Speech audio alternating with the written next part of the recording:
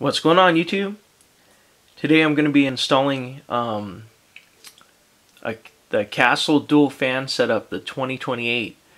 I picked up for my 6S X-MAXX. I picked up the dual cooling fan setup because the motor does tend to get a little hot, and I figured a little extra airflow to help keep that motor cool would be a good thing. And also the fans were relatively cheap.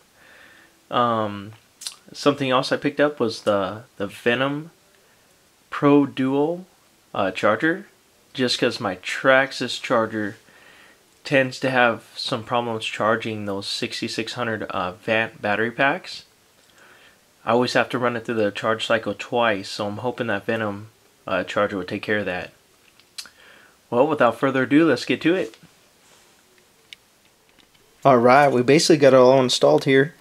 It just grabs power off of one of your spare channels off your receiver. And on mine it had 3 spare channels, so I went ahead and weaved it through and got it connected in there. Just a quick tip for you guys. This little cover, it's kind of in a tight spot, and it initially it seems like it don't want to come out. Just a quick tip, just completely remove all the screws. I know it's kind of dumb, but they're kind of in a tight spot, so you really don't seem like you can't get in there to remove them. But if you remove those screws, they'll just kind of slide out, and you won't have to remove this little battery support cover, whatever you want to call it, right there.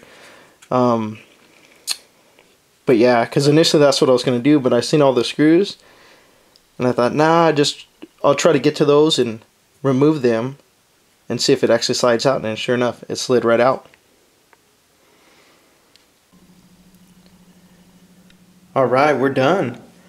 It's real quick and easy, and it's a cheap upgrade to if you're a little worried about how hot your motor is actually getting.